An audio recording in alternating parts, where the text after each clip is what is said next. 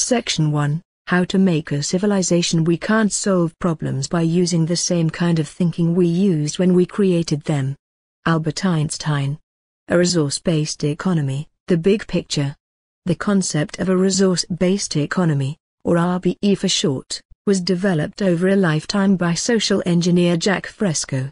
The basic idea of an RBE is in the name, whereas today's economic systems are based on the management of fancy pieces of paper with dead people's faces on them, also known as money. An RBE is based on the management of the planet's resources, also known as the stuff we need to avoid dying, with as much efficiency as possible. This system also differs from today's economic systems in its overall goal. While the goal of a capitalist system is to continually increase the consumption of resources in order to ensure that the economy grows despite the fact that this is literally impossible to sustain forever, the goal of an RBE is to provide for the needs of every human. In other words, an individual does not need to earn their right to exist by submitting to the stress-inducing slavery of forced labor. Instead, each person is simply given what they need to survive. There would not be any form of currency or debt of any kind, which would result in a very powerful shift in priorities. We would no longer be hindered by the profit motive, in which economics often stands in the way of logic. Currently, we fight the efficiency of automation because humans need those jobs to make money. We fight sustainable energy sources that wouldn't pollute our planet, because our economy runs on fossil fuels such as oil. And this, of course, means that despite the fact that we will eventually run out of oil, we must continually accelerate our use of it in order to ensure that our economy keeps growing. Without the confines of our current system, all of this thinking becomes obsolete. We would embrace automation because it frees us from unwanted labor tasks, and has the potential to create better products with greater efficiency. We would embrace sustainable energy sources for our physical health and the health of our planet, in addition to the vastly higher potential for energy it gives us. This means that we would no longer need to burn through non-renewable resources at mind-boggling rates, and could instead attempt to minimize their use and maximize efficiency. Finally, a major difference between an RBE and today's economic systems is the role of governments, laws, and national borders. None of these things would exist. In an RBE, there would be no need to submit to a government or ruling class of any kind. Laws and other restrictions on personal freedom would become largely unnecessary, and the arbitrary borders that isolate us would be done away with, since they provide absolutely nothing but pointless separation. Now, how in the world would that work? Connecting the dots. The easiest way to understand an RBE is to simply dive right in and start explaining every facet from the ground up. By the end of this section, you should have a solid understanding of how this system might work, including the conundrum of how to make a society function without laws, governments, or money. I should stress that this outline is in no way official. This is simply my interpretation of the RBE idea, attempting to fill in as many blanks as I can. Most of the general ideas are pulled straight from the mind of Jas Garcha, but I have combined his overviews with specific ideas of my own, in order to create my version of a blueprint for this economic system. By the time this system is actually undergoing any kind of implementation, many, if not all, of the specifics I mention here will likely have been replaced with superior ideas from technical experts in the requisite fields. All I'm trying to do here is give a detailed example of what an RBE model might look like, in order to show that this system is technically possible. In other words, consider this model to be a prototype. When the real thing is implemented, it will likely be a far superior system to what I have outlined here. Energy. No matter how well designed a society is, it's not very likely to function without some method of generating energy. Currently, our primary method of energy generation is to dig dead plants and animals out of the ground, and then burn them. Although this method is fairly primitive, it nonetheless generates a surprisingly high amount of energy, along with a high amount of environmental destruction and personal health deterioration. Despite these drawbacks, Our global economic system relies so heavily on the use of fossil fuels that we must consistently throw sustainable alternatives to the side in order to maintain employment levels and economic growth. Since there is no reason to worry about employment or economic growth in an RBE, there would be no reason to cling to these unsustainable and biologically harmful energy sources. Instead, we would turn to the myriad of incredibly powerful sustainable energy sources that produce little or no environmental destruction. There are a huge number of such energy sources that could potentially be used, and I'll highlight a few of them here. Advancing technologies are continually making both wind power and solar power more efficient, with one study proposing that wind power is quickly becoming competitive with fossil fuels, even in a monetary economic system. Logically speaking, I think it makes sense that if one were to live on a planet that is circling a gigantic ball of nuclear reactions that is constantly firing free energy in all directions, that one might want to take advantage of this source. Fortunately for us, we happen to live on such a planet, where we can harness the power of our sun directly using solar panels, or indirectly using the wind, which is driven by the sun's heat. Despite these convenient sources, wouldn't it be even more convenient if there was a substantial source of heat energy sitting right under our feet? As it turns out, there is. Geothermal energy taps directly into the extreme heat that permeates most of the interior of our planet, providing a practically unlimited source of energy. While geothermal power does generate a small amount of pollution, advanced geothermal systems will be able to reduce this amount, while simultaneously increasing efficiency in locking excess carbon dioxide in the ground, rather than pumping it into the air. Each of these sources are being used to some extent today, but there is another source of energy that is as of yet largely untapped, despite being extremely abundant and completely clean. I'm speaking of the power of our oceans, specifically wave and tidal power. Wave power involves harnessing the energy of ocean surface waves, and converting their kinetic energy into electrical energy, a process which could have up to an astonishing 99% efficiency. Since surface waves are driven by the wind, this would also be an indirect method of harnessing the power of the sun. Another energy source abundant in the ocean is tidal power, wherein we harness the kinetic energy of changing ocean tides in order to generate electricity. Since tides are created by the gravitational force of the moon, we would actually be harnessing the moon's gravitational energy. You can't find a much cleaner source of energy than gravity. Furthermore, in order to ensure a constant supply of energy from some of these sources, it would be necessary to make use of supercapacitors. A supercapacitor is a device that stores a large amount of electric charge, sort of like a giant battery. They would be used to ensure that sources with variable energy output would always be able to provide stable amounts of electricity. For example, on a very windy day, a wind turbine might generate more energy than is needed at that time. Rather than allow this energy to go to waste, it would be stored in a nearby supercapacitor, and would then be harnessed on days when the wind is low and less energy is being generated. Logic would also apply to solar panels, which generate variable energy depending on how sunny the day is. The strategic use of supercapacitors would ensure that power outages and rolling blackouts became things of the past. As we can see, there is a huge variety of sustainable, environmentally friendly energy sources which could provide all of the power that is necessary to run society. In fact, solar energy on its own could theoretically provide 1,000 times as much energy as the Earth uses right now.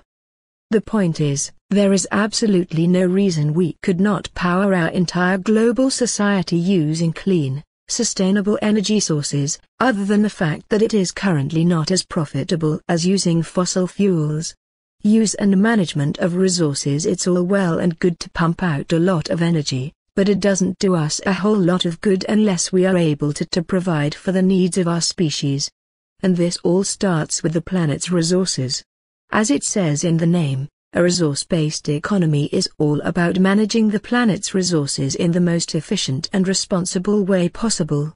This is to ensure that there will always be enough resources for every human to not only survive, but thrive.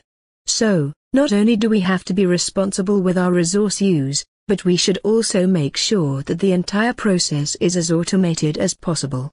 We'll start by talking about what are perhaps the most important resources of all, food and water. As of today, the primary method of generating food is to plant things in the ground and hope to the gods that they grow. Despite engaging in agriculture for about 1200 years, we have yet to make any major advances in the way we grow food. Rather than relying on traditional methods, such as irrigation and praying for droughts to end, wouldn't it make much more sense for us to make use of advanced agricultural technologies? This is where the concept of vertical farms comes in. A vertical farm is a building that uses hydroponics and aeroponics to grow food on an industrial scale in the middle of a controlled environment. Since all of the food is grown indoors, we would no longer need to rely on finding the right kind of dirt to grow food. Instead, we could grow food anywhere that a tower could be built, at any time of year, in any sort of weather. Furthermore, growing the food in a controlled environment means that we would no longer need to use poisonous pesticides or other harmful chemicals, instead growing purely organic produce. Couple this with the fact that hydroponics and aeroponics require about 5 to 10% of the water and nutrients that are spent on traditional farming, and suddenly we have the ability to vastly increase our food production, and have that food available basically anywhere. Apartment buildings could have a few floors devoted to farming, thus providing the building with fresh, local, organic produce. The same logic could also be used for schools and hospitals. And of course, since the food is grown in a building rather than on a farm, there would be no need to burn copious amounts of energy on transporting the food hundreds of miles into the city. All of the food would be grown right around the corner, if not a few floors above your bed. Best of all, waste and water could continually be recycled in this system, thus vastly reducing the amount of resources needed in order to keep a vertical farm running, and preventing the building from producing large amounts of pollution. Ultimately, this single technology could allow us to produce enough food to feed the entire human population. The list of benefits goes on and on. Of course, relying purely on vertical farms makes the assumption that the whole world is vegetarian. Fear not, my good omnivores, for research in the field of artificial meat production is accelerating as we speak. By growing muscle tissue in a controlled, artificial medium, it would be possible to produce meat products, along with animal skins and furs for use in clothing, without ever having to kill another animal. In addition, the controlled environment greatly reduces the risk of animal-borne diseases reaching your mouth, produces none of the pollution associated with traditional meat production, and eliminates the need to clear-cut forests to create grazing land for livestock animals. The major drawback is that artificial meat production is still in its infancy. Further research will be required before artificial meat can be produced on an industrial scale, particularly within a monetary system. Nonetheless, the prospect of being able to produce meat of ideal quality without worrying about disease, pollution, or animal suffering makes this a field that is likely to see some serious attention in the near future. That covers the production of food, but what about water? Even though most of our planet is covered by it, the majority of water in the world is not drinkable by humans. So, how will we solve the problem of giving every human access to clean water? After all, it's not like we can just create water out of thin air, right? Actually, we totally can. Atmospheric water generators have the ability to create pure water from the moisture that is locked in the air. Keep in mind that when water evaporates from our salty oceans, the salt doesn't go with it. The moisture that is present in our atmosphere would actually be able to provide us with a universal source of clean water.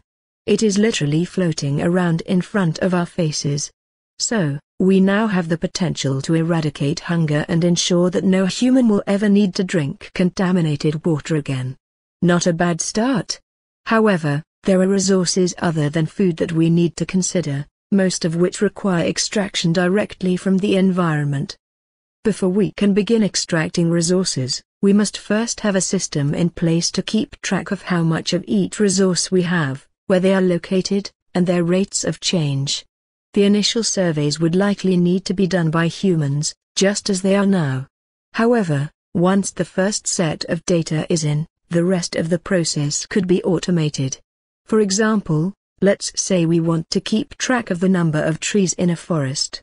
First, we would send a survey team into the area to make an estimate of the number of trees in the forest, by having the team count the number of trees in a known area and multiplying that by the total area of the forest, a process called sampling. This number would then be recorded into a resource management database.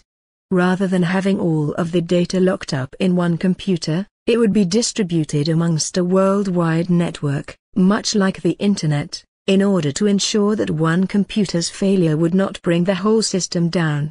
Once the initial surveys are complete, we would set up a system of cameras or automatic sensors that would be able to count the number of trees currently present in the sampled area, and constantly compare this number to the one initially logged into the system. This would allow us to not only keep track of how many trees are present, but also their rate of use and renewal over long periods of time. This same logic would need to be applied to major resource deposits of all kinds, all around the world. It is critical that we keep track of things like freshwater supplies, animal populations, and rare metal deposits. By having all of the information integrated into a worldwide Internet-like database, the information would always be available to anyone around the world. Although this tracking method is less than perfect, advancing technology could make the entire process more accurate and automated over time. Okay, now we know how much we have of all of the major resources, and where they are located. Next, we need to be able to extract and refine these resources so that we can actually use them. Fortunately for us, autonomous resource extraction systems are already in existence. Take for example, the process of mining. Surface radar systems are able to automatically map an underground area and provide real-time data to an operator. In an RBE, the operator would simply be a computer that receives input data from the resource management database and the global demand database. More on that soon. Once the area is mapped, autonomous excavating systems are able to navigate the rock faces and determine precisely how to extract the desired mineral. The movement of minerals across the site could be accomplished by using automated hauling trucks. Once the minerals are extracted and transported, they must be refined into a usable form. Once again, fortune smiles upon us, as automating the mineral refining process is completely plausible as of today. Once the refining process is complete, we would be ready to move into manufacturing and distribution. Manufacturing of goods. Here's where things start to get really interesting. The primary goal of an RBE is to provide all the necessary goods and services a person needs to have a happy, healthy, productive life. But how would that be possible? In a word, automation. Automation is the process of replacing human labor with machines that perform the same task. Let's see how automation would be applied to make the entire labor-based manufacturing process of today obsolete.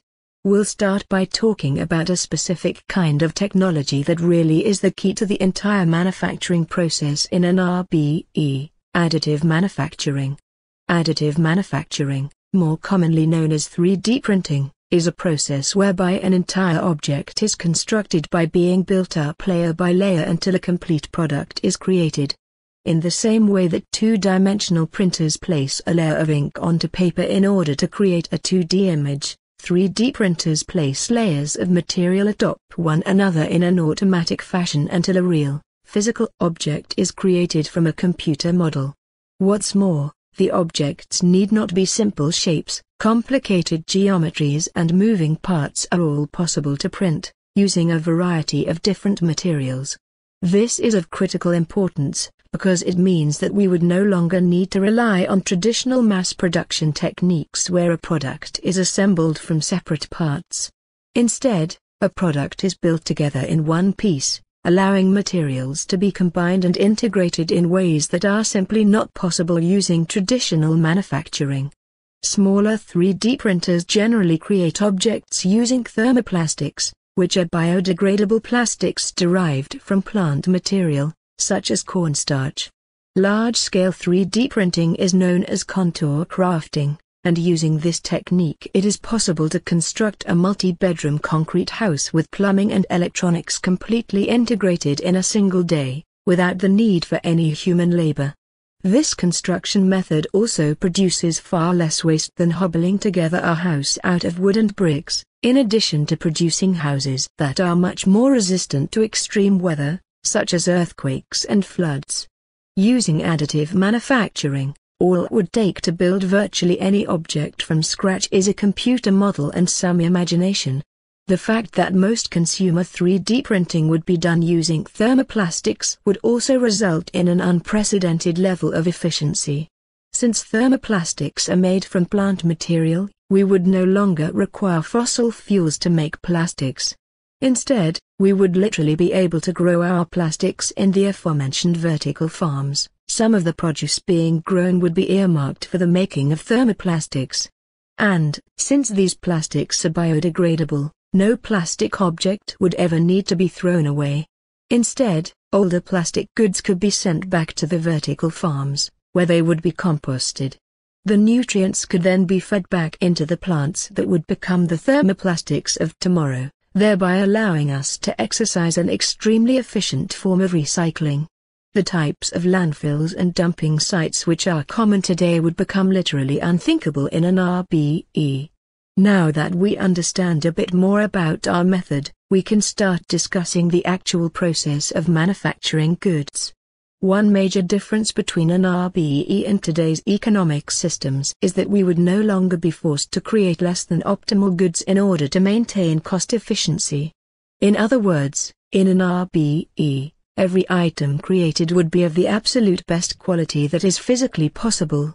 As of today, many of us must buy cheap ore products because we cannot afford to buy the best of everything. Likewise, manufacturers are forced to create products of lower quality because they cannot afford to construct everything in the best possible way. This results in us constantly needing to replace worn-out clothing, have our automobiles repaired, and throw out broken products which were never built to last very long in the first place. The need for cost efficiency results in a wasting of resources, energy, and time that is absolutely unacceptable. So, in an RBE we would go with the method of maximum efficiency and minimum waste, make every product as stable and long-lasting as possible. Likewise, all electronic products must be made to be as easily upgradable as possible. This way, we wouldn't need to throw out an old computer just because newer computers are faster. Instead, we would constantly upgrade our electronics in order to ensure that they are always functioning as well as they possibly can. In that same vein, absolutely every product that cannot be continually upgraded must be recyclable or biodegradable. There is simply no purpose in creating excess waste if we can avoid it. Producing products in this manner does seem to result in one potential drawback at first: standardization. If we are creating every product in the best possible way every time, then wouldn't that make every product identical? For example, wouldn't every car look the same? Wouldn't every shirt and computer look like every other t-shirt and computer? This might lead some people to worry that there would be a huge reduction in individuality and personal expression. Fortunately, there is a very simple solution to this problem: customization. Since every product is being created from scratch, the potential for customization is far greater than what is possible today. The best example to show this is the manufacturing of clothing. People often use the clothing they wear in order to display their individuality, despite the fact that virtually everything we wear was designed by someone else.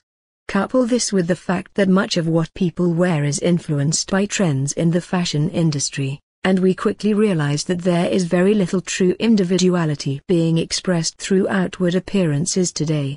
Let's pretend I'm living in a RBE and I want to order a t-shirt. We'll talk more about how products would be distributed shortly. I would sit at my computer and bring up the standard t-shirt model.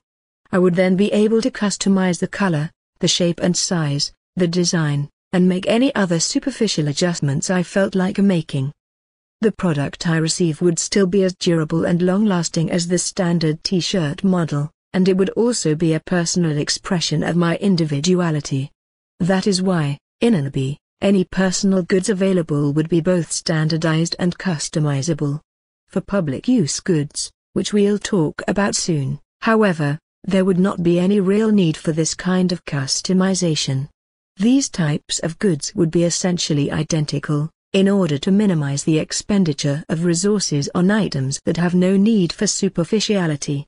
So, in an RBE, all products would be created from scratch, without the need for human labor, with the highest quality possible, recyclable or biodegradable wherever possible, and standardized, universally upgradable for electronics, and completely customizable for personal goods such as clothing.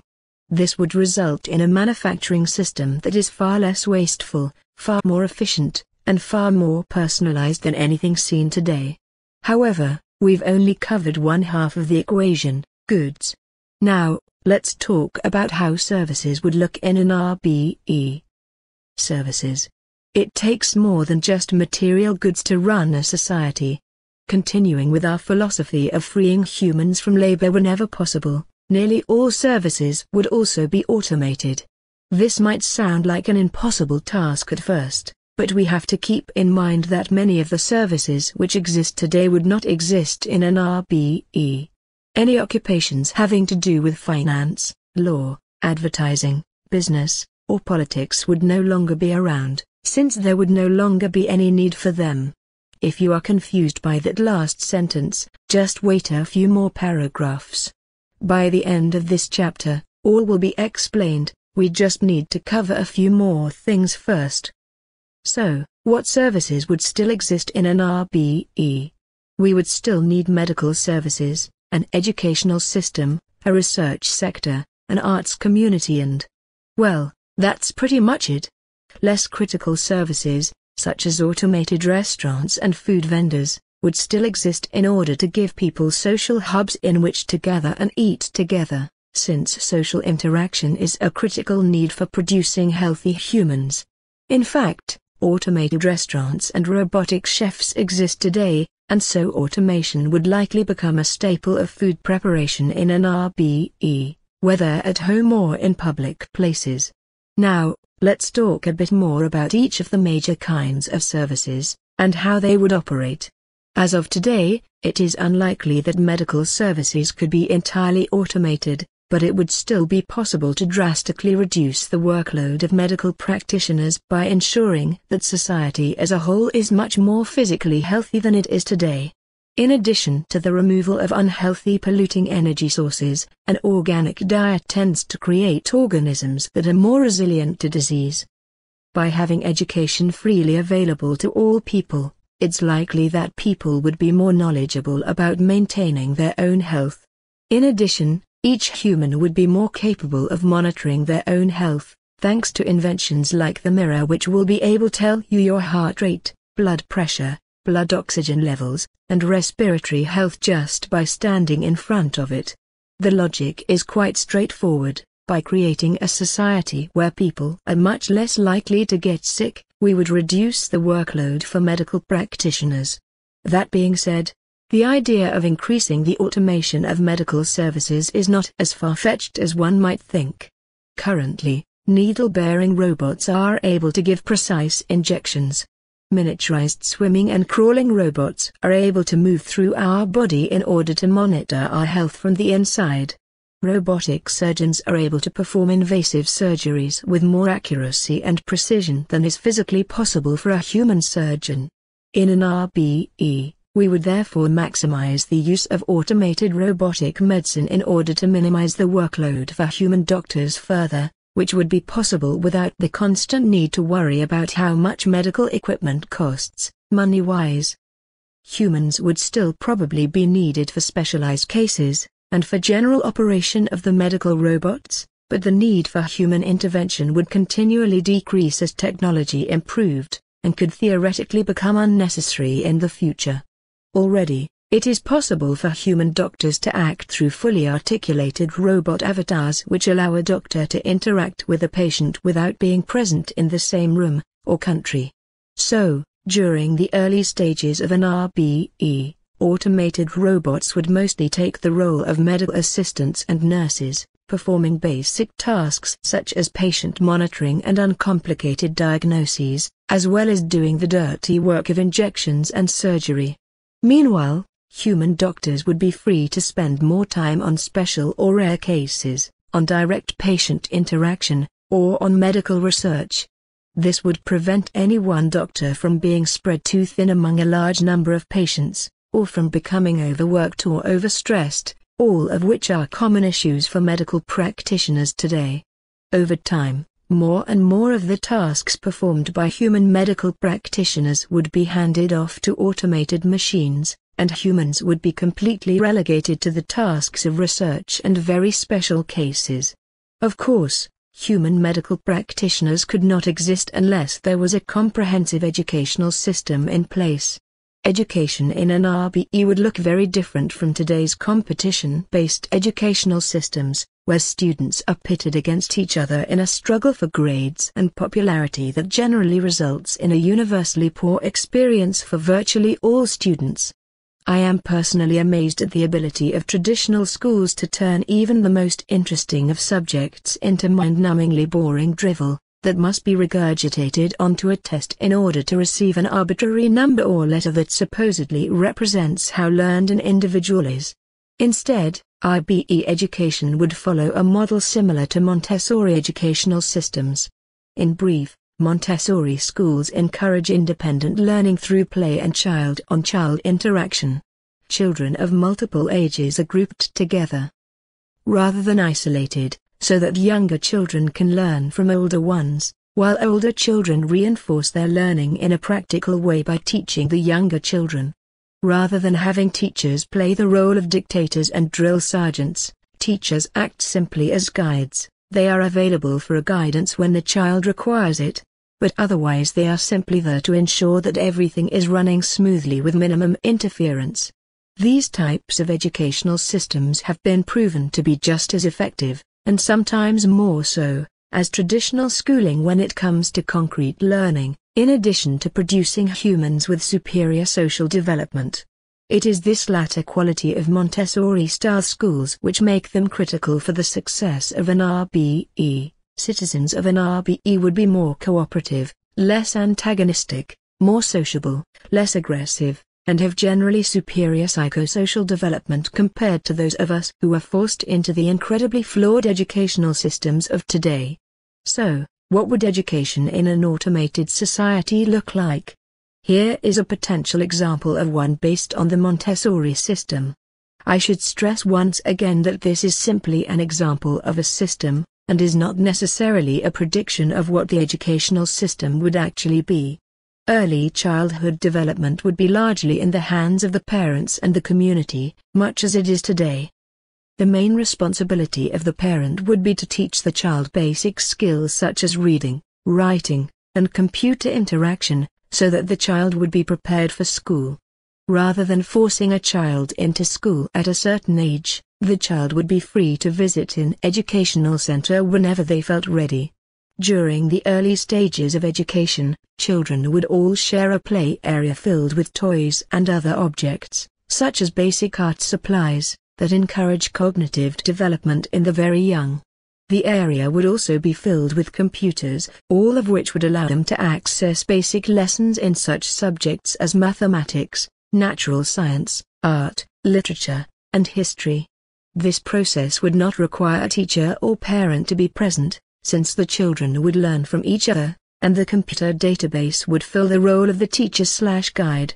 Despite this, I think it is likely that many parents would jump at the opportunity to be directly involved in their child's learning, and so would choose to be present. Without being forced into jobs, parents would be free to spend as much time with their children as they wanted, and could be more intimately involved in their child's educational process. Each child would be required to pass a basic test designed to evaluate their ability in all of the basic knowledge areas before advancing to the general education program. In this next step, people of all ages, from elementary-aged children to adults and seniors, would all share the same learning areas. The areas would be similar to the early childhood ones, but with more complex objects available for play, as well as materials for more complex artistic expression, musical instruments, painting supplies, etc., and basic scientific experimentation. The computers present would be connected to the global knowledge database. This would be a wiki-style encyclopedia created in an open-sourced fashion where anyone can contribute knowledge. It would be much like the online encyclopedias of today, but ideally, bigger, better sourced, and created with the full aid of powerful computers and artificial intelligence, instead of relying on whatever computing power can be bought with donations. This would vastly increase the potential of this already powerful idea. And, of course, the Internet as we know it today would still be present. In this way, learners of all ages and experience levels would be free to learn about whichever subjects they were interested in, at whatever rate they were comfortable with. This would encourage them to begin to hone in on their particular subjects of interests very quickly, while maintaining some interest in any other fields as well. Like modern textbooks, the database would also contain practical problem-solving modules designed to develop the skill of the learner in each subject. Children and adults would simultaneously learn from each other and the knowledge database, and would have access to knowledge ranging from the most basic to the most advanced in every subject. There would be no limitations based on age. A very dedicated 13-year-old teaching a 31-year-old about quantum physics would not be out of the ordinary. Individuals who are very knowledgeable in certain areas, as determined by their ability to pass problem-solving modules of high complexity, would be encouraged to hold lectures and discussion groups, as well as contribute more problem-solving questions to the knowledge database. In this way, the educational system will continually grow as our species grows. And, since education is freely available to everyone, it is likely that most people would never stop learning, constantly seeking new knowledge throughout their lives whenever the interest hit them. In addition, as artificial intelligence becomes more powerful, it would be possible for the database to learn how each individual learns, and therefore customize the educational experience to be specific and optimized for each person. The ultimate purpose of the education system would be to produce happy, cooperative, knowledgeable, socially well-adjusted humans which are able to take on the challenges of advancing society, rather than simply maintaining it. There is no force that serves the advancement of society in practical terms more than scientific and technological research. Therefore, it would be absolutely necessary for an RBE to have a strong focus on research. Once again, there would be no limitations based on age. Anyone with sufficient knowledge in the requisite area would be free and encouraged to contribute to research in whatever way they could. Perhaps the greatest difference between research today and in an RBE would be due to the lack of a monetary system. Speaking from my own personal experience in medical research, the single greatest hindrance to scientific progress is money. Simply put, scientific research is expensive. Therefore, most scientists must take weeks or even months out of every year begging granting agencies for money, many of whom will not provide it unless there is a chance that profit can be made from the research. Perhaps the best example of this is the current crisis involving dichlorostate, DCA, which is a highly promising cancer treatment that could bring us one step closer to curing cancer. However, researchers are unable to obtain funding due to the fact that DCA cannot be patented by any drug companies. This means that no one would be able to make money from its sale, and thus cancer remains uncured. However, in an RBE, there would be no need to waste time and energy on the often fruitless quest for funding, and resources would not be held back due to a lack of profitability. Therefore, scientific research would accelerate far quicker than we see today.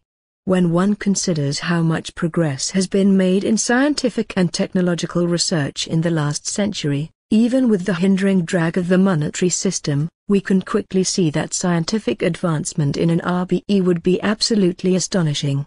It is no stretch to say the NRBE would quickly become an extremely technologically advanced society, the likes of which we see in the science fiction of today. Furthermore, there would be no need to wait for the market to accept new technologies. Anything that is of practical use and has been tested for safety would be implemented as soon as possible for the benefit of society. Implementation would be based on practical usefulness, rather than attempts to make money. In addition, research would be aided even more by the global knowledge database. For example, let's say someone is trying to come up with a choice material that possesses certain properties which are required for an experiment. That person would punch these properties into the global database, with some kind of designation that it is a question of materials. The computer then comes up with a list of as many materials which fit the description as possible, in order of best match to the demand. This is literally exactly what a search engine today does, but this search engine contains, ideally, all of the scientific and technical information in its most up-to-date format at the time. The database must be continually updated when new theories or ideas are taken in favor of older ones, although older ideas should never be eradicated completely, since there is always a chance that they will be needed again. This process would need to be voluntary at first, but would almost certainly become automated as well, eventually. In this way, scientific research would not only accelerate even faster, but the educational system would always be based on the most current state of scientific knowledge. There is more to a society than just scientific progress, however. It is critical that a fully functioning society also provides its citizens with opportunities for personal expression and emotional stimulation, as realized through a vibrant arts community. Once again, without the hindrance of money, art would be able to flourish in ways that would simply not be possible today. Too often, potential artists must put aside their dreams in order to find a job that actually pays well enough for them to survive. Likewise, many artists end up compromising their artistic vision in order to create something that is more commercially viable, selling out. In a society where everyone's basic needs are met without worry, artistic expression of all kinds would likely explode, thus creating a society that is not only scientifically and technologically advanced, but is also rich in artistry and culture of all kinds.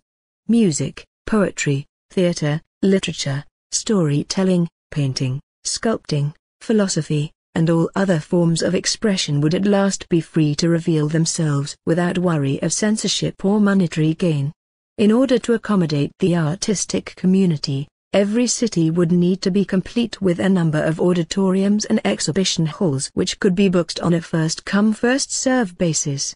In addition, a variety of museums and galleries would be present in order to display the artistic contributions of the citizens.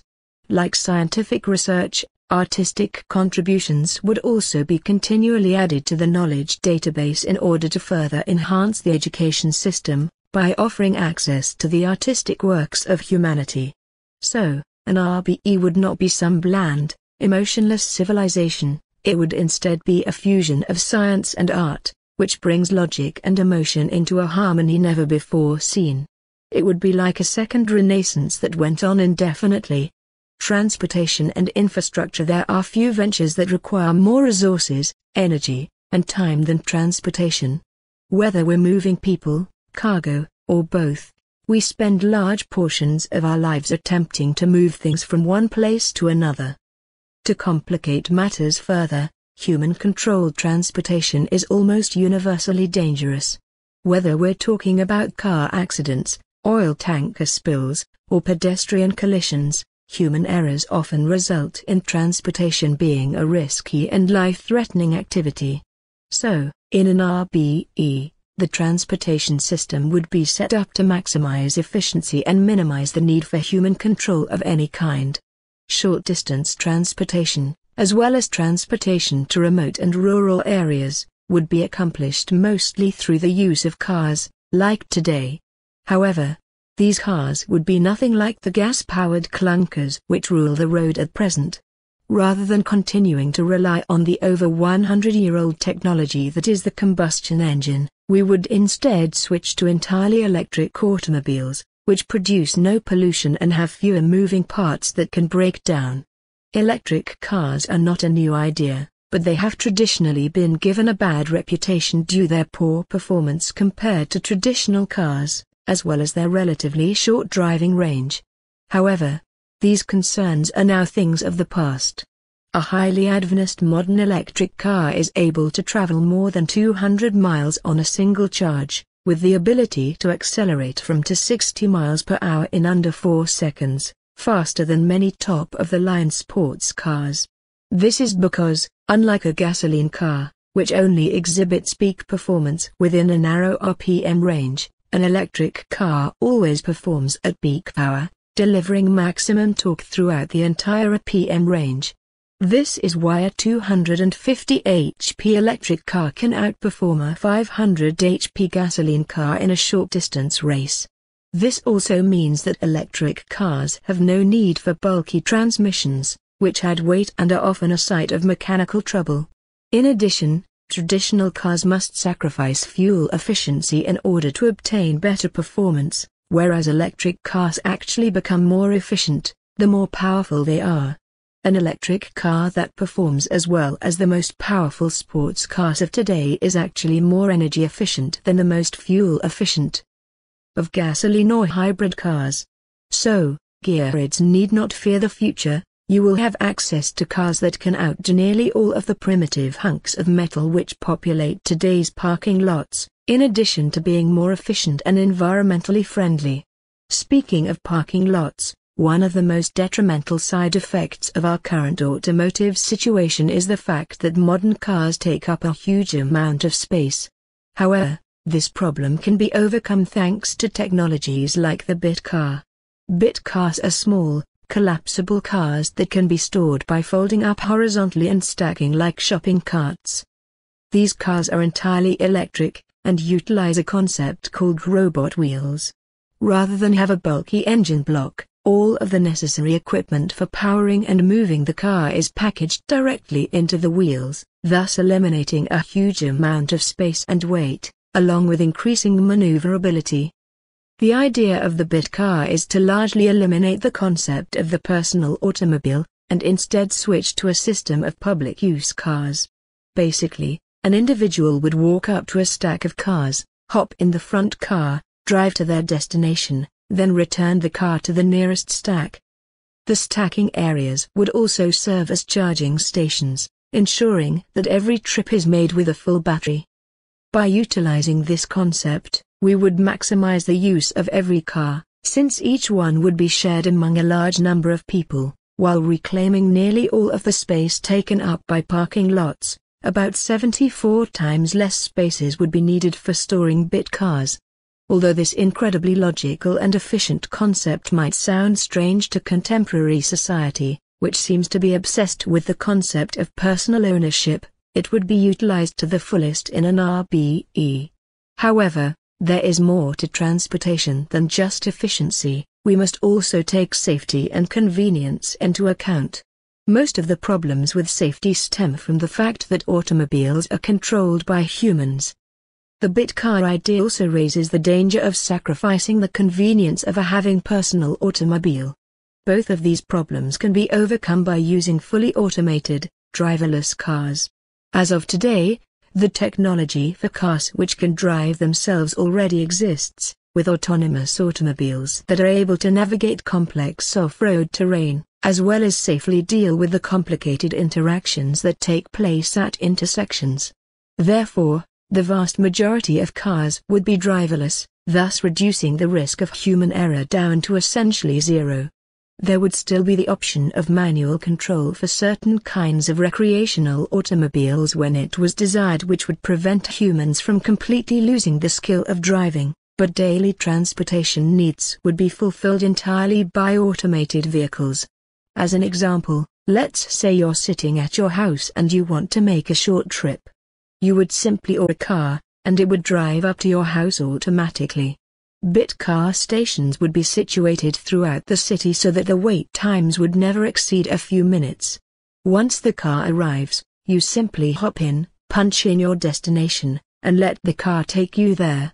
After you exit the car, it either returns to the nearest charging station if it's in need of a charge, or it drives off to pick up the next passenger.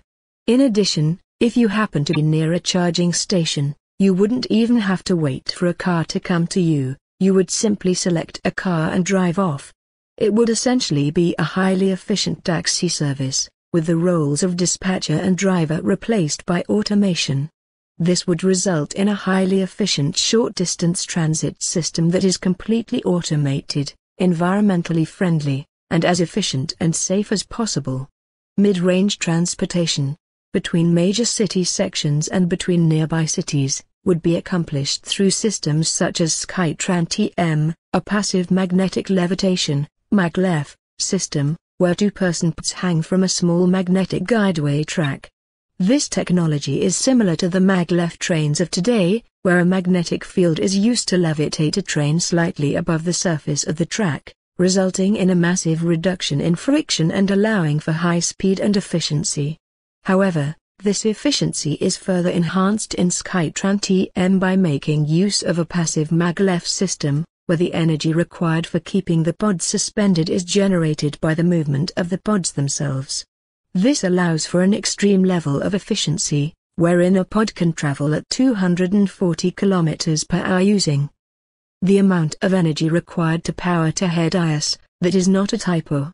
Like today's train systems, Skytran-TM works by having boarding stations at convenient locations, which can also double as charging stations for electric cars, thus allowing for excellent synergy with the bit-car system. The small guideways mean that boarding stations and tracks alike take up very little space. The tracks themselves are suspended in the air, thus freeing up even more space in the city. In addition, unlike traditional train stations, Skytran-TM stations work on a freeway-like off-ramp system, meaning that one pod stopping to pick up passengers does not force every other pod to stop and wait for it. The combination of speed, efficiency and convenience makes Skytran-TM a logical form of transportation for use in an RBE. Long-distance transportation, between distant cities, and across or between continents, would be accomplished through a new technological innovation, known as evacuated tube transport. Once again, this system is similar to the maglev trains of today, but evacuated tube transport, which I will now refer to as evactrain for short, differs in that the train is not just suspended above a track, but is actually completely enclosed in a tube in which all air pressure has been removed, creating a near vacuum.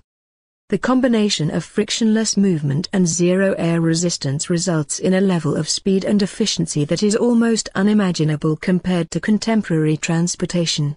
Here's how it works in a nutshell. You stand at an airlock and punch in the destination you want to go to. A lightweight capsule about the size of a large car is brought before you, and you hop in. The airlock closes behind you, and you are now sitting in a very comfortable controlled environment, much like the pressurized cabin of an airplane. Electric motors are used to accelerate the capsule up to speed in about 20 seconds while producing only about 1 g of force on the body, at which point it can simply coast the rest of the way to its destination without expending any additional energy until the capsule is decelerated to a stop. Local trips would be made at speeds of up to 600 km/h, faster than the fastest maglev train in operation today. Long-distance trips would be made at speeds up to 6,500 km/h, fast enough to travel from one side of the planet to the other in under 4 hours. Once you arrive at your destination, you simply wait for the airlock to open and exit the capsule. VAC trains could be built using a fraction of the resources of traditional trains, all while being theoretically safer than any form of transportation around today. One potential drawback of this system would be the need to create an entirely new infrastructure consisting of evacuated tubes, but these would take up much less space than traditional train tracks, and the capsules themselves would be much easier to manufacture on a large scale. Each capsule would comfortably seat 4 to 6 people, weigh about 400 pounds, and be able to carry about double their own weight. In order to create a more comfortable environment, the capsule interiors would be equipped with virtual windows that could simulate any kind of outdoor environment, in addition to displaying games or movies to pass the time. It would also make sense for each capsule to be connected to the various global databases and the internet, so that people could study or browse while they were waiting to arrive at their destination. In addition to transporting people, vac trains would also be ideal for transporting cargo, and could therefore replace the inefficient trucking and shipping systems used today. In summary, vac trains would provide us with transportation that is safe, comfortable, efficient, and amazingly fast. It would be the ideal form of transportation in an EB. Efficiency could also be maximized by making use of smaller tube systems for the delivery of small goods, as well as the removal of waste and recycling. Pneumatic tube systems are still used in many hospitals to transport small items throughout the building. By scaling this system out, or by using smaller versions of the vac train technology, it would be possible to create a comprehensive infrastructure that connects every building in the city. If you order a small item, such as a customized shirt, it is automatically delivered to your home. Tubes for recycling could be used to send old thermoplastics back to vertical farms to be broken down and recycled.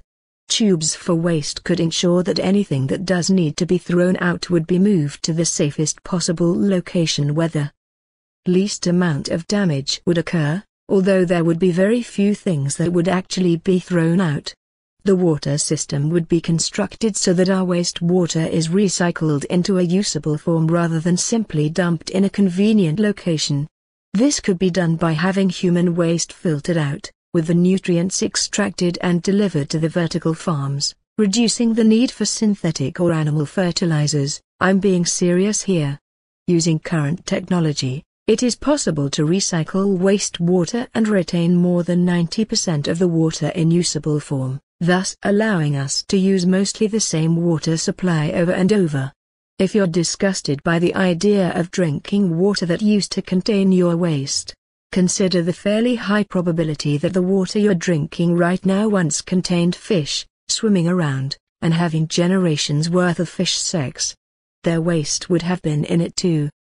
The point is, we have water treatment technology for a reason, and by recycling our wastewater we would make maximal use of our limited water supply, as well as reducing or even eliminating the need for artificial fertilizers. So, by combining automated bit cars, passive maglev pods and vac trains, we would be able to create a comprehensive public transport system that is fast, convenient, incredibly efficient, non-polluting, and leaves almost no room for human error. Likewise, an internal infrastructure consisting of pneumatic and or miniaturized evacuated tubes would allow us to have highly convenient and efficient delivery, recycling, and waste management systems.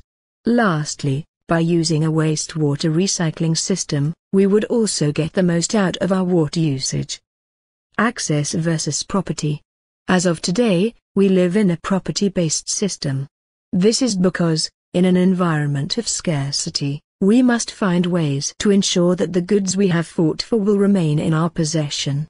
And so, we must claim certain things as our property, so that they will be protected by the legal system.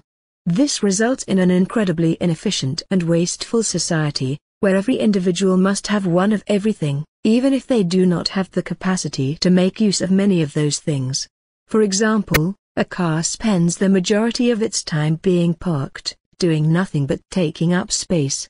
Someone who plays hockey for fun might own a set of hockey equipment that will not be used by anyone for 300 days out of the year. Not only is this system wasteful, but it also contributes to the relative scarcity that is present in today's economy. Since everyone needs their own car, we must produce far more cars than what is useful, resulting in the expenditure of resources which could have been used in a much more productive way. In order to overcome this issue in an RBE, we would switch from a system of property to a system of access. An access system simply means that the majority of goods would not be owned by any one person, but would instead be temporarily loaned out based on need.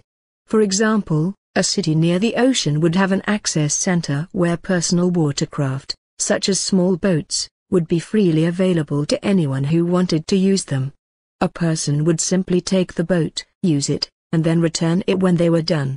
This way, every boat would get the maximum amount of use possible, thereby maximizing efficiency, and minimizing the need to create an excess supply of boats. This same system would also apply to things like cars, which we've seen with the bit car, sports equipment, other than jockstraps and the like, specialized audio-visual equipment, and many other things. Just like the libraries of today, every item would be tracked upon withdrawal and return so that an accurate inventory would always exist. It would also make sense that the usage of each kind of item was tracked over time, so that trends in usage could be predicted, and supplies could be maintained accordingly. This would likely take the form of a global supply database, which keeps track of all of the public goods and whether or not they are currently being used. This is no different than the type of inventory systems used in supermarkets today, other than being larger in scale. Speaking of supermarkets, access centers for food would consist of a person simply walking in, taking what food they need, then walking out. In my opinion, the fact that we currently have to charge money for this most basic necessity is a clear sign of our primitiveness. Alternatively, you could have the food delivered right into your home via the tube delivery system. Even living spaces would be based on an access system. On the one hand, many people would prefer to live in one location, and so certain homes would be designed to be very personal, with customized interiors tailor-made to the individual or family that ordered that home's construction. These homes would be logged into the global database as being long-term dwellings, and would not be included in the access system until the current occupants chose to vacate. On the other hand, this is a society where there is no need to settle in one location in order to maintain employment at a specific job. Therefore, many people would likely begin to live a more nomadic lifestyle, constantly moving from place to place, made very easy thanks to the vac drains. Because of this, many homes would be made rather generically, and would simply be logged into the global database as being temporary dwellings. These homes would be tracked in terms of occupancy and vacancy, rather like hotel rooms, but on a larger scale. Once again, trends in settlement patterns would be tracked over time so that the global supply database would always be able to keep up with the demand for either type of home. Of course, there are certain goods that many people would consider personal, and these goods would not be loaned out via the access system. Goods such as clothing would not be shared amongst society at large, mostly for hygienic reasons, although many people in warmer climates would probably choose not to wear clothing at all, as well as items of sentimental value, such as gifts and family heirlooms. By using an access system that maximizes the use of every good, along with intelligent resource management, and near-complete automation of services and the manufacturing of goods, we would create a society of incredible efficiency and abundance. This results in something which has never before occurred in human history, the creation of a post-scarcity economy. A post-scarcity economy is one in which goods and services are available in such abundance, and with such little need for human labor, that there would literally be no reason for money, barter, trade, or debt of any kind. After all, what is the point in charging money for something when there is more than enough available for everyone? And of course, this would also result in a massive reduction in criminal, violent, and aggressive behavior of all kind. Why would anyone need to steal anything, or engage in violent acts to obtain items they need, when everything they need to live is being provided to them for free? Furthermore, without the stress caused by the constant need to compete for money and keep up a certain materialistic lifestyle, we would see an instant reduction in criminal behavior of all kinds. This is in addition to the reduction in crime we would see simply from the lack of a monetary system, in which people must often commit crimes in order to obtain the things they need to live.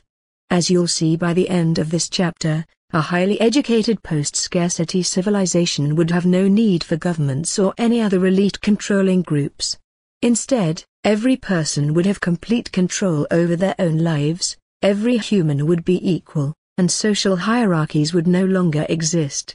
There would no longer be any drive for materialistic expressions of one's monetary success, as we often see today, since everyone has access to the same things. This would be a truly egalitarian society, a claim that has been made many times in the last century, but which has never actually been fulfilled on a large scale. But the all-important question to ask is this: would this actually work? Motivation and productivity. Why would anyone want to perform any kind of work without money? If everything is being provided for free, wouldn't most people just sit around and do nothing of value? What would happen to the productivity of society without the need for competition? If we think back to our introductory chapter, we can see right away that these questions are actually very easy to answer. We know that the primary cause of laziness in today's society is the fact that people are forced into certain types of jobs, those with little opportunity for creativity or mental stimulation, and that these same types of jobs are the ones in which money is a real motivating factor. In these types of jobs, the ones that make people lazy and that require monetary incentive in order to force people to perform them, would no longer be around. Automation would ensure that all mundane labor tasks, all mindless service tasks, and nearly every other occupation that encourages laziness would cease to exist. In addition, the massive reduction in stress caused by being forced into undesirable occupations would also result in a massive reduction in laziness. The only jobs remaining would be those that allow a person to exercise their creativity, which, as we saw in the introduction, has been proven to be its own reward. Think for a moment about all of the things you wish you could do, but are unable to do because you are too busy with work, or because you simply don't have enough money. If you suddenly found yourself with essentially unlimited free time, do you honestly think that you would spend all of your time just lazing around doing nothing? How many of you reading this have hobbies and interests that actually cost you time and money, but provide no monetary reward in return? Obviously, I cannot answer these questions for you, but I can tell you what the evidence suggests.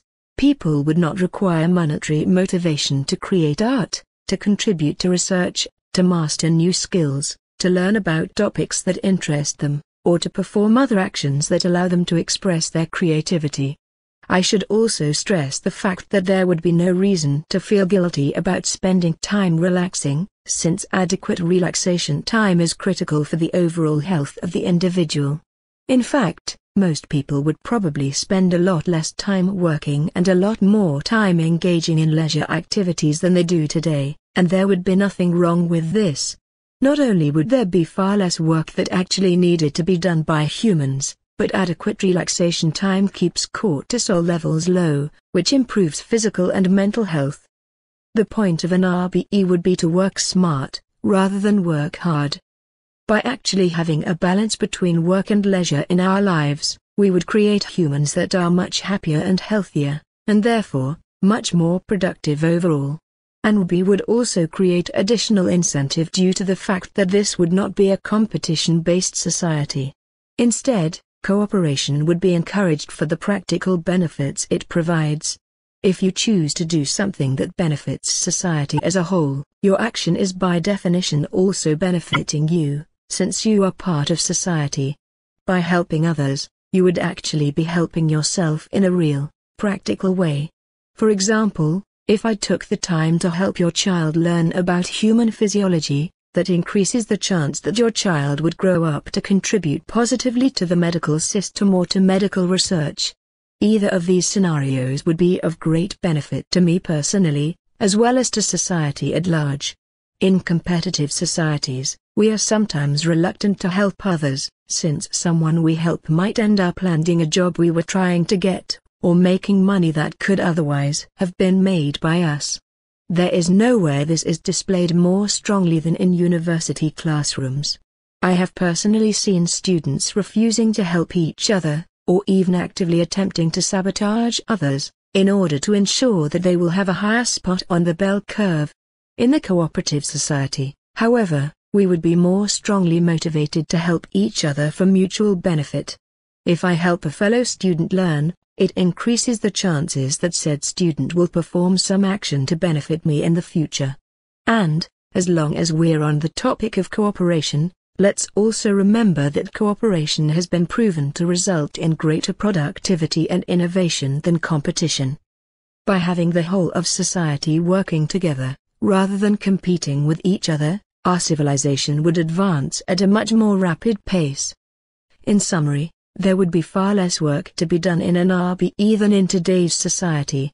Also, what work there is to be done would consist of activities which allow for creativity and personal growth, which have been shown to be their own reward.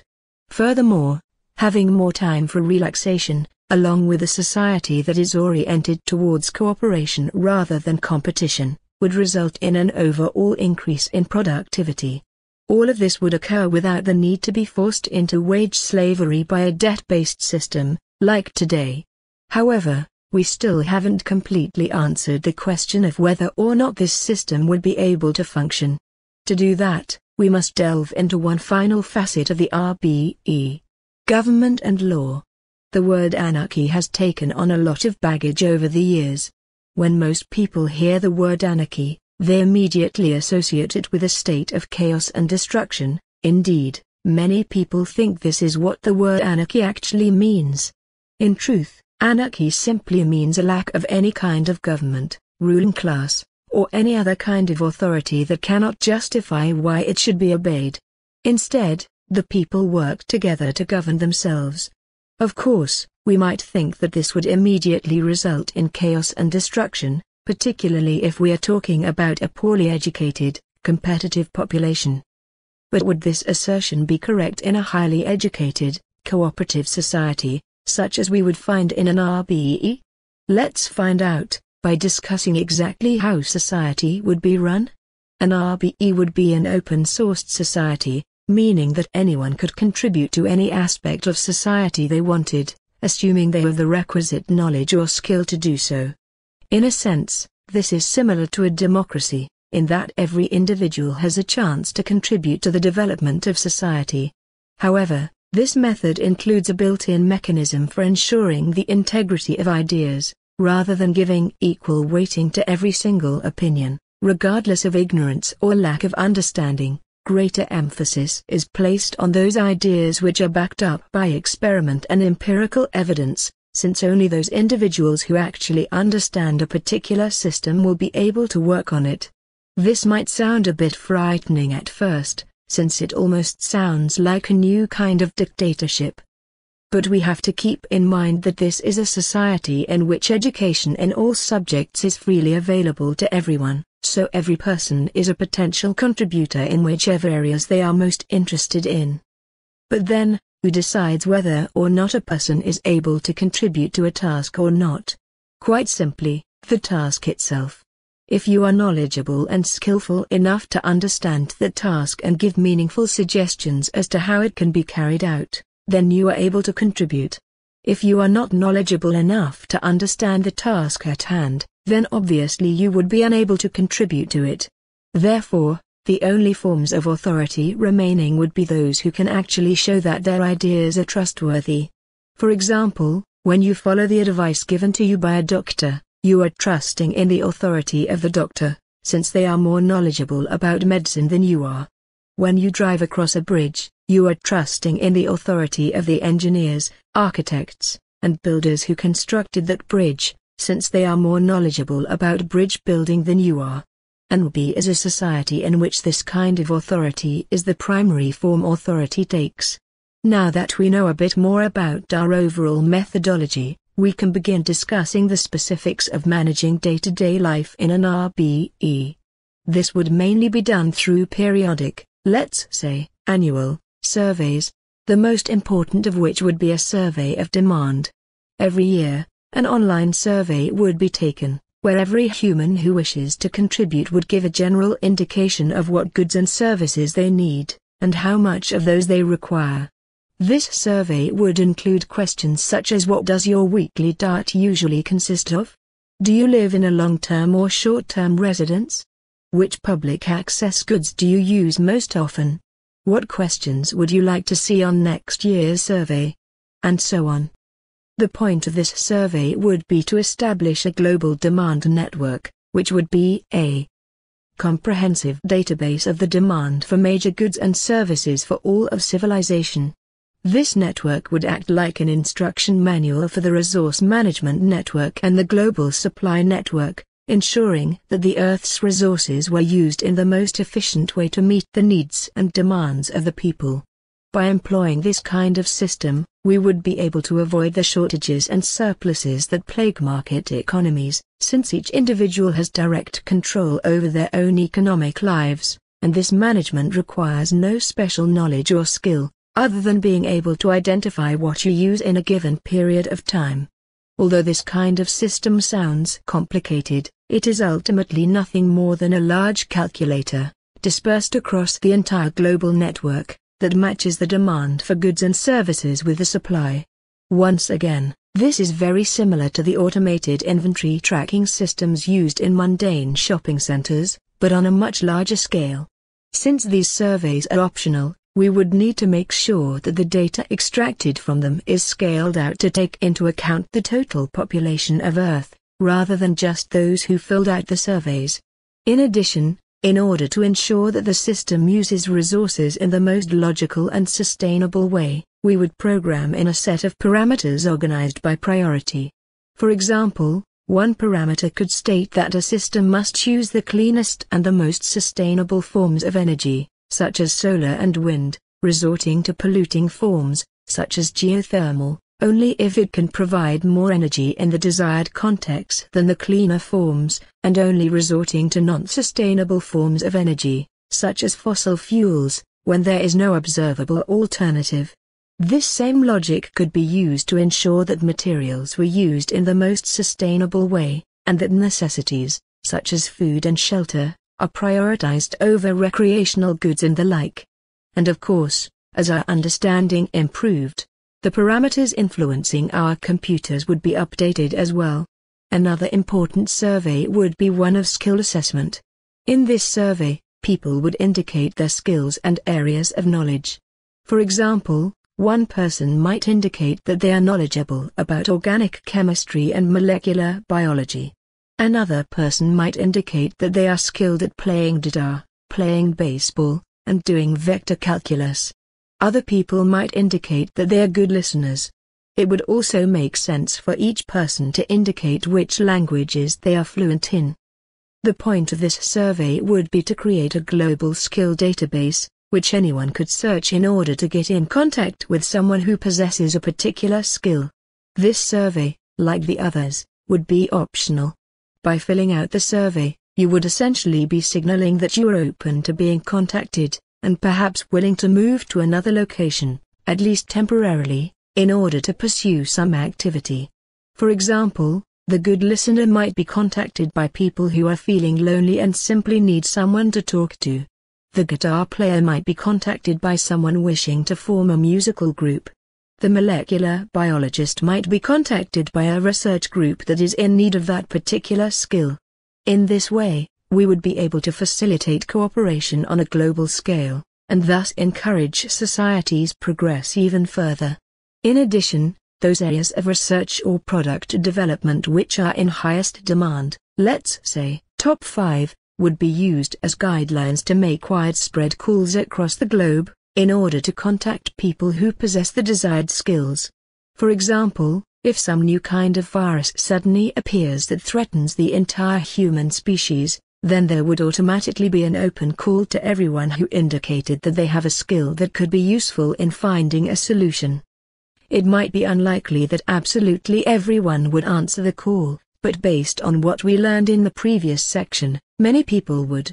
Of course, there is still the question of who would program the computers, who would maintain them, and who would design the surveys. Let's answer that last question first. The surveys would be created based upon responses given in previous surveys. Each survey would include a section where people could indicate which questions they would like to see on next year's surveys, or any other changes they think would improve the surveying process. If you're wondering who would design the initial surveys. We'll talk about that in section 3. As for who would program and maintain the computers, the most obvious answer would be anyone who is interested and knowledgeable enough in computer science to contribute. Some people might worry that this would be giving too much power to the computer experts, thus resulting in a new form of elitism. However, I will once again mention that this is a society in which education is freely available to all people. Anyone who wants to take the time to learn about computers would be able to do so, and could then go on to contribute to this important aspect of society. We should also keep in mind that the actual overarching decisions are not made by the computers. They are made by society as a whole through the survey system. The computers are simply responsible for making the background calculations, which are based entirely on logarithmic decisions making. There would be no place for human opinions to influence these background calculations. One individual or group taking over society would therefore be highly unlikely. The end result of this system is that there would be no reason for a government of any kind. The government and in an RBE would consist of literally anyone who wants to contribute to some aspect of society, and is knowledgeable or skillful enough in that area to do so. Both government and economic planning would be fully open-sourced institutions consisting of potentially the entire population. The decisions governing society would therefore be made directly by the people instead of by some representatives, who may or may not fulfill their promises to the people who elected them and may or may not be in the pocket of some wealthy financier. This kind of direct decision-making process makes the representative democracy of today look more like a dictatorship by popular vote. Which, in essence, is precisely what a representative democracy is. And so, an RBE would be a completely anarchic system, one without any government or ruling class of any kind. But instead of chaos, we would have explicit direction as desired by the whole population, and cooperation on a massive scale. So, now we've covered government. The next question is to ask is one of law. What kind of laws would there be in an RBE, and who would decide them?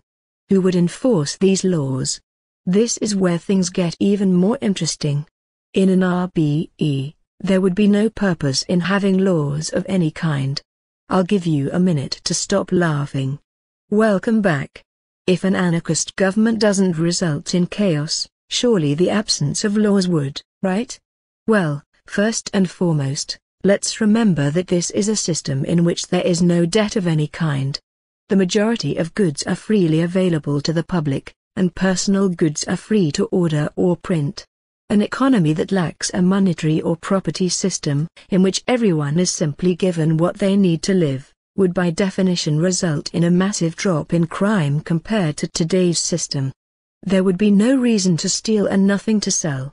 As we learned in the introduction, humans do not engage in criminal behavior for no reason, without the need or motivation to take from people. Crime of all kinds would be reduced dramatically. Furthermore, just a few paragraphs ago we talked about how the stress required to keep up in a competitive society actually inspires criminal behavior. Once again, we would see a reduction in crime due to the low-stress environment of an egalitarian society. We also saw that the vast majority of humans do not engage in violent behavior unless it is in response to a violent environment. With the reduction in crime we've already created, there would be far less violence and trauma in society.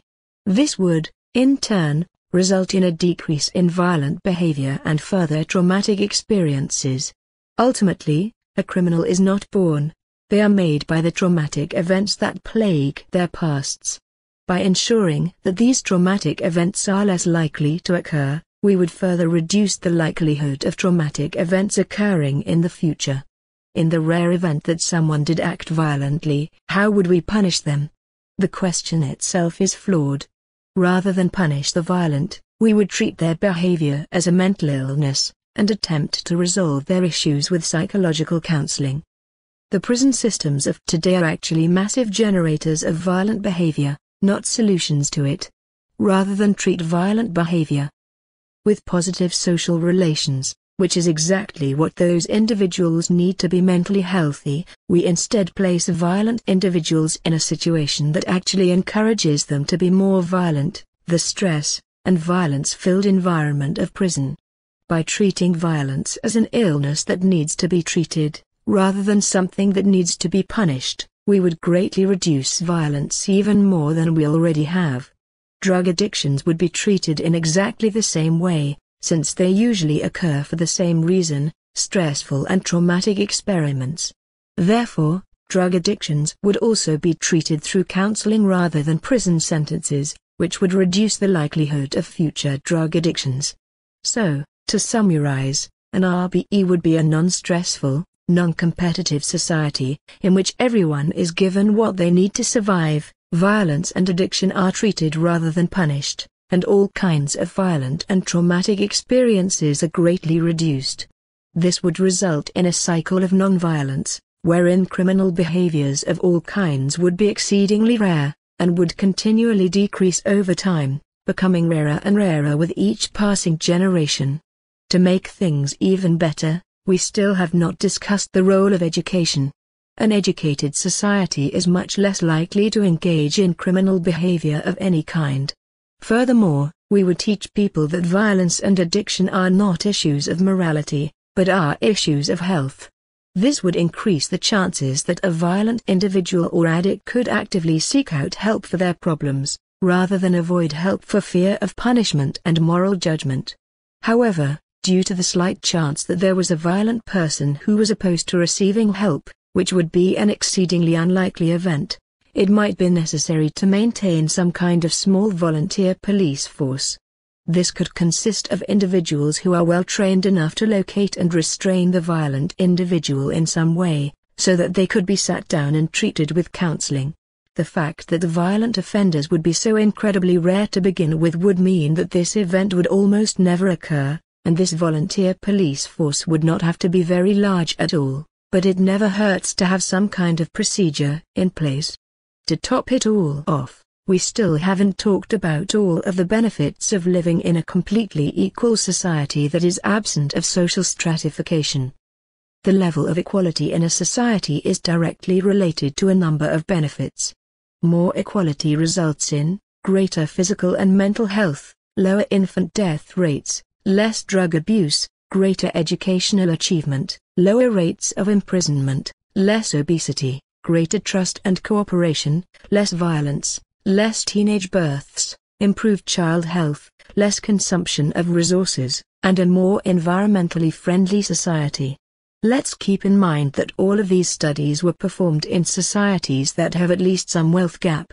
In an RBE, the wealth gap would be zero. Everyone would have access to the same wealth as everyone else. This means that all of the benefits listed above should, in theory, be even stronger in an RBE. In keeping with our topic of the law, this kind of complete equality would result in even less undesirable behaviors such as violence and drug abuse, as indicated above. Couple this with the increased sense of social trust, which increases the chances of mentally ill individuals seeking help even more, and the multitude of other benefits, and we can see pretty clearly how an egalitarian society has much less need for laws in general. Rather than restrict people's freedoms with laws, we instead create an environment in which the probability of destructive behavior occurring is so low that it becomes indistinguishable from zero. What use would laws be in such a society? In addition to removing unnecessary restrictions on freedom, the absence of laws also produces another benefit: there would be no need to maintain a large, permanent police force. Today, we have men and women who risk their lives on a daily basis to enforce laws that may or may not be of any benefit to society. Marijuana laws, anyone? These individuals are often subject to incredible violence and trauma in the line of duty, and some officers engage in acts of brutal violence themselves as a result. All of this could be avoided by creating a society in which laws are unnecessary. Furthermore, the complete lack of government or law in any region would mean that we could finally rid ourselves of the useless lines of separation we call borders. These imaginary lines create superficial divisions within our species, often based on primitive notions of ethnicity. From a practical standpoint, the purpose of borders is to divide up the land into various states, each with its own type of government and system of law. Without governments or laws of any kind, there would no longer be any point to this separation. The planet could finally be unified as a single family, a single organism that works for the benefit of the entire human species, rather than just a small percentage of it. There is one final benefit that I have been waiting to mention until the end of this section. Without governments, borders, social stratification, scarcity, or a tendency towards violence, we would officially be able to put an end to one of the most horrifying, violent, and universally detrimental enterprises in human history, war. First of all, there would be no governments to force their people to go to war, and there would be no countries to go to war with. Let's stop and think for a moment, why do countries go to war? Sometimes, it's because they want some resource another country possesses. Everyone would be given everything they need to have a happy, healthy life in a RBE. Some wars are fought because one country feels they need protection from the other. In an RBE, there would be almost no violence or threats to need protection from. All too often, wars are fought for monetary profit. We would no longer have a monetary system that encourages the exploitation of suffering for profit. A world without war almost sounds too good to be true, but we have to keep in mind that large-scale warfare is a very recent development for our species. It is a product of the societies that we have created, and is not some inborn desire that humans possess. This is likely why so many soldiers end up with serious psychological issues after returning home from war, such as post-traumatic stress disorder. The incredible level of violence and horror in a war zone is not something the human mind has evolved to tolerate. Without war, there would no longer be any need to send dedicated young soldiers off to their grave in order to ensure that the CEO of some construction company will be able to afford his weekly dose of cocaine and hookers. By creating a completely new kind of society in which warfare has literally zero benefits for any person, we would reduce the probability of war down to essentially zero. That would be a very interesting world to live in. So, in a non-stressful, highly educated, egalitarian, post-scarcity society, there is no reason why people of all cultures, genders, sexual orientations, religious beliefs, religious non-beliefs, and everything in between cannot live together in peaceful coexistence. There would be no reason for a privileged upper class that runs society, or a set of laws that restrict people's freedoms. Without wars, poverty, unemployment, stock market crashes, and the all-too-common traumatic situations which plague today's primitive society, there would be no one to blame, no one to get angry at, and no one to use as a scapegoat for society's problems. The vast majority of these problems would no longer exist. However, it's a pretty safe bet that other problems we currently cannot even think of would eventually start to surface. And, no matter how much we attempted to fix society, there would always be new problems to deal with. Let's not kid ourselves by thinking this civilization would be perfect. It would simply be a vast improvement over the society we have today, an improvement that is great enough that it would be incredibly illogical for us not to at least attempt to pursue something like it. Life in an RBE will finish this chapter off by talking about what day-to-day life might look like in an RBE. The best way I can think of to show this would be for me to simply describe the hypothetical life that I might live in this kind of system. This is simply an example of the kind of life that would be possible in an RBE. I expect that everyone reading this would have wildly different ideas as to how they would spend their time. This is another great benefit of an RBE, rather than all of us living nearly identical 9-to-5 lives. There would be massive diversity in the kinds of lives that people would live. So, here's how I think my life might look in an RBE. I would wake up in my temporary dwelling whenever I felt like it. After a healthy breakfast, I'd walk to the nearest transportation station and be whisked off to a research center. Here, I would spend the day researching biological aging, which is a particular area of great interest for me. As the day began to grow late, I would head back home and print myself a customized water pipe. After an evening of smoking hemp and reading about theoretical physics, I would go to bed. The next day, I would travel to Machu Picchu, because I've always wanted to see it. The day after that, I might travel to the other side of the globe, and spend the next few days teaching kids about what it was like to live during the Second Dark Ages, as I'm sure our modern era will be called in the future. When I wasn't teaching, I'd spend some time learning about nanotechnology, and hopefully I would one day be able to contribute to research in that area as well. Perhaps I would spend the next few weeks jumping back and forth between labs and research topics. At some point I'd probably get bored of this, so I'd travel over to what we call India, and spend a month living in as close proximity to elephants as possible, likely with a research team. During this time, I would spend most of my days observing the elephants, and practicing some musical instrument. I'll be honest, right now I'm picturing myself riding on the back of an elephant while playing the kaita. Also, there would be hemp involved. Eventually, I'd head back to the city and pull together some kind of band, probably making songs about my time with the elephants. Meanwhile, I would continue learning about a variety of subjects, and spend the odd day doing research whenever the mood struck me. Eventually, I would probably return to that first lab, and spend a few months dedicating as much time as possible to research. Then, I'd spend a few weeks just relaxing with friends and family, playing video games, reading, and watching old movies, before returning to the lab and continuing my research. And that is a brief glimpse of how I picture my life in an RBE. Hopefully, I would have friends joining me throughout the entire process, probably picking some up along the way. And none of these friends would ever be lost, thanks to new invention that will probably change daily life in the future, in the same way that cell phones and the internet have changed our lives in the present. It's called Sixth Sense.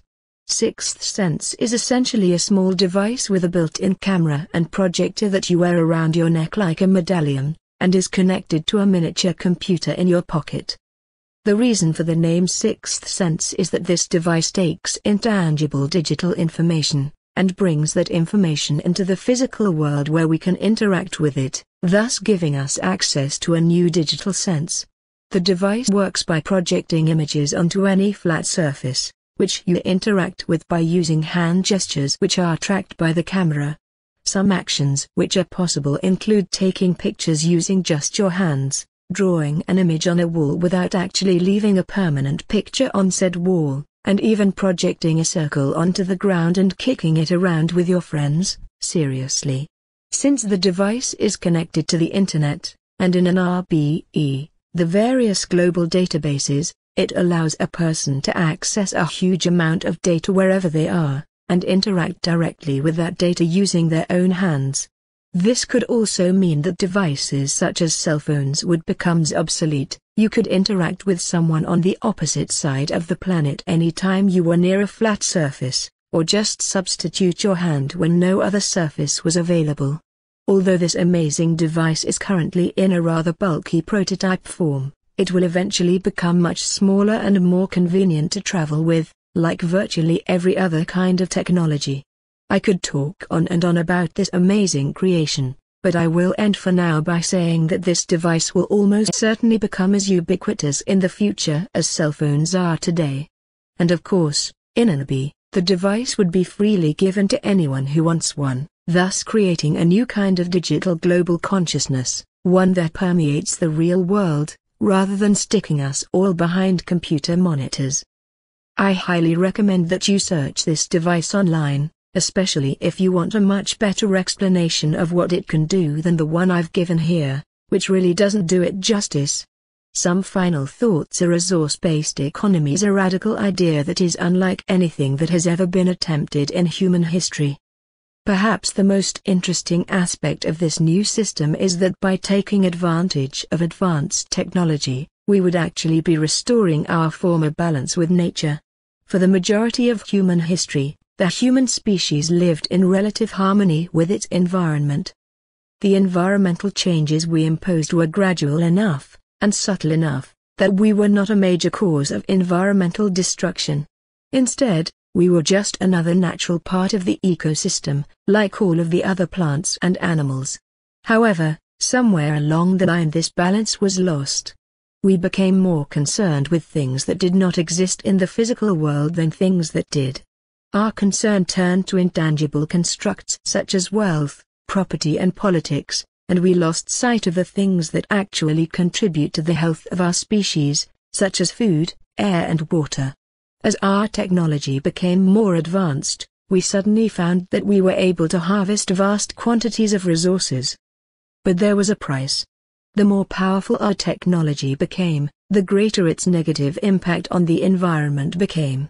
It seems that this technology was actually not very advanced at all, but was really still quite primitive.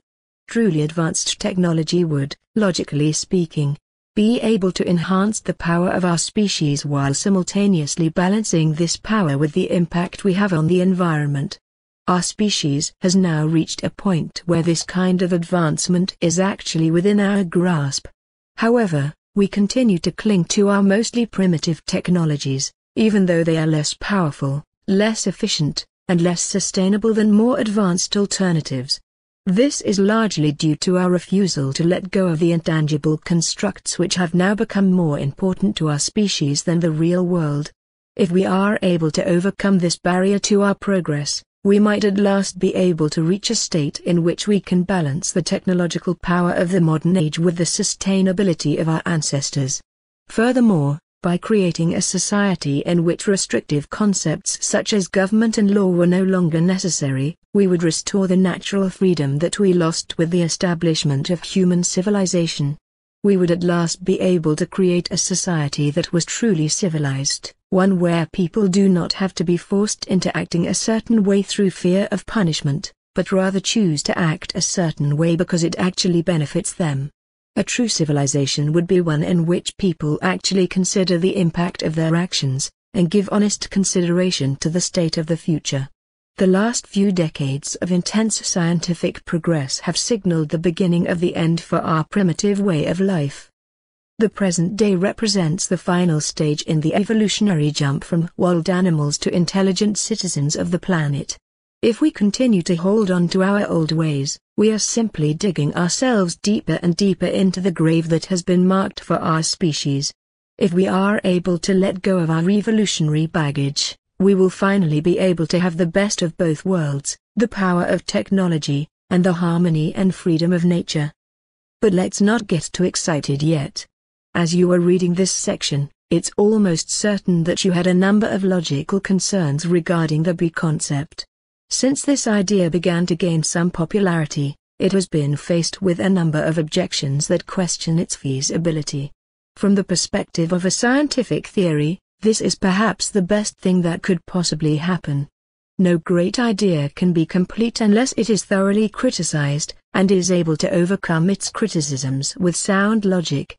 This is what I hope to accomplish in the following section. So let's get to it.